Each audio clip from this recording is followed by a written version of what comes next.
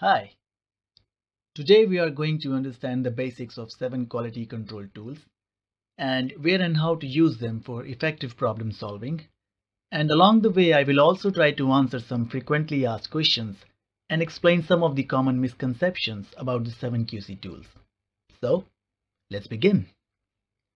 As the name suggests, the 7 QC tools are a set of tools or techniques used in quality control, or more specifically, to collect the data in order to understand the situation and analyze the facts to identify a problem. Mr. Kaoru Ishikawa, the creator of these tools, has said, as much as 95% of the quality related problems in the factory can be solved with 7 fundamental tools. I agree with that statement, but there are 2 key points to note down here. Number 1, just like any tool, these tools are here to help us get our job done. What I'm saying is, in spite of the fact that they are known as the problem-solving tools, they will not magically present a countermeasure for the problems. But if properly used, they will assist in collecting the data and analyzing the current situation, so that we can make an informed decision about how we want to tackle our problem. Now, since our action and decision will be based on data, it is absolutely essential that the data is to be collected and analyzed in such a way so as to reveal the facts. And that is exactly the role of 7QC tools in problem solving. And secondly, like any set of tools, each tool here has a specific purpose. And just as a hammer cannot be used in place of a screwdriver, similarly these tools cannot be, or at least should not be, used interchangeably. Otherwise we may not get the intended results. So, here are the 7 QC tools we are talking about. Let's review each one of them in details, starting with histogram. Each process has a natural variation. That means the outputs of any one process will not exactly be the same. And this variation is generally a normal distribution. We have already studied this phenomena in the normal distribution of the statistical process control series. If you're not familiar with the concept of normal distribution, I recommend you to go through this video first and then come back here again. You will find the link in the description below. And if you are comfortable with the phenomena of normal distribution, location, and spread, we can continue. So, with histogram, we can diagnose the present condition of our process. Here are the steps to create a histogram. First, gather the data. For demonstration purposes, let us consider this data to represent thickness variation in 100 metal blocks. Then, determine the number of classes. Depending upon the number of data we have, we can choose the number of classes using this table.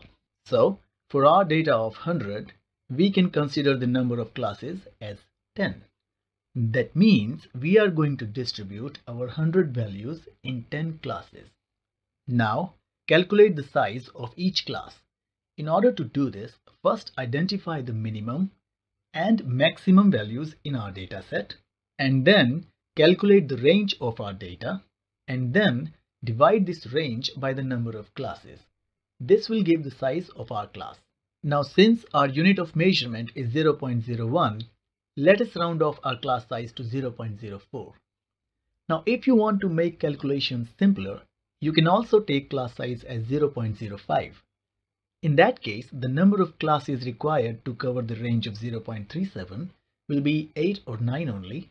So, whether you want your class size to be 0.04 or 0.05, it is totally up to you. There is no hard and fast rule here. Let's create the histogram now. On the x-axis, we will plot the classes. We have taken a class size of 0.05, but we do not know the starting point. There are 2 methods. Either take the minimum number, that is 3.31 as the starting point, which will make 3.36 as the endpoint of first class, and then keep on adding 0.05 for further classes. Or, to make calculations simpler, we can create a class like 3.30 to 3.35 so that the minimum number falls in the first class, and then keep on adding 0.05 for further classes till the class for the highest number is made. On the y-axis, we will plot bars with their heights representing the number of metal blocks that fall within each class. So if we sum up the values of all these individual bars, it will add up to our data size, that is 100.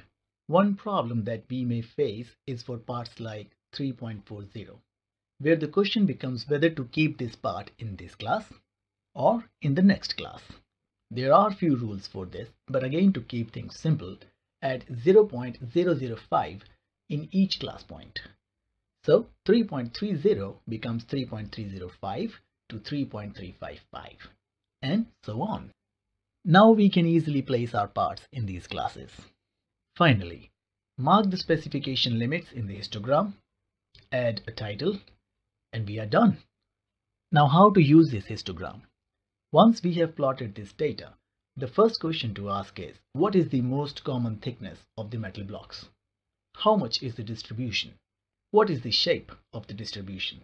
Is the distribution symmetrical? A skewed histogram to the right or to the left is inherent for unilateral tolerances, as in flatness, hardness, runout.